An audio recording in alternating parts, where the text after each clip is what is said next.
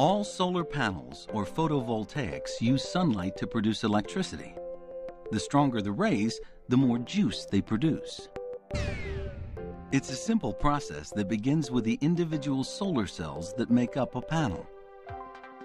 If you were small enough and could crawl inside one of those solar cells, it would just be a hubbub of activity. A solar cell is like a sandwich.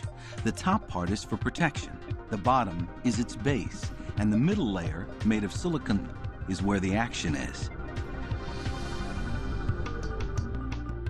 When particles of sunlight, called photons, strike individual atoms of the silicon, they easily break the weak bond between silicon's nucleus and its outer orbit of electrons. Once freed, the electrons travel to the top of the silicon layer, where they move in a current along metal conducting strips. Then it's across the panels to wires that feed the electricity to the house.